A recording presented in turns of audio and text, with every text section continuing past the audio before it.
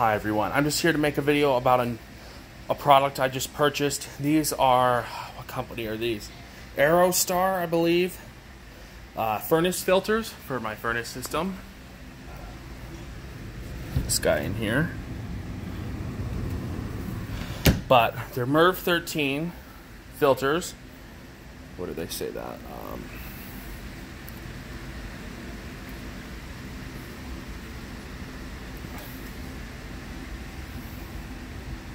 MERV 13. That's like HEPA grade, like the filter that you'd find in this Dyson Ball Multi-Floor 2.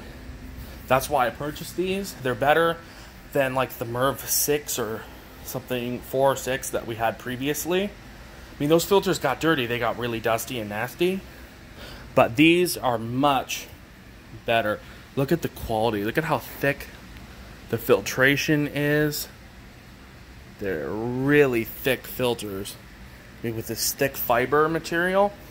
These are like HEPA, captures pollen, pet dander, allergens, dust, mold, bacteria, any nasty stuff that's being sucked through the air, anything produced by the kitty. Oh, be quiet, you're moaning too much. But anyway, they capture all the fine particulates, dust, and dander. It also aids in using my Dyson PureCool Link air purifier fan that I got about a year ago. The filter on this gets really dirty. I just changed the filter a couple months ago because mine it was like coated in black nastiness and particles. So in the summer, where I live, I get dust storms.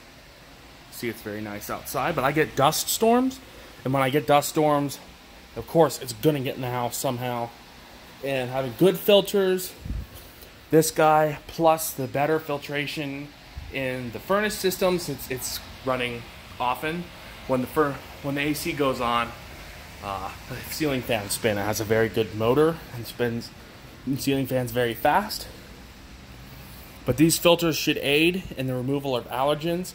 Me and a few other people here have allergies, and to pollen, dander, dust mites, and other nasty air particles and mold that would be in the air. And I really want to capture those particles before they just recirculate and get back into the house. That's why I do so much dusting with my Dysons, and that's why I really only strictly use Dyson vacuums in my house. As I was saying, let me know what you think about these filters, and I might put a link in the description where you can get your own. They come in basically any size you could possibly think of. I have multiple different vent sizes. I have a 10 by 20 by 1, a 30 by 20 by 1, and a 20 by 20 by 1. That's what these are right here. So I hope you enjoyed this video, and stay tuned for more.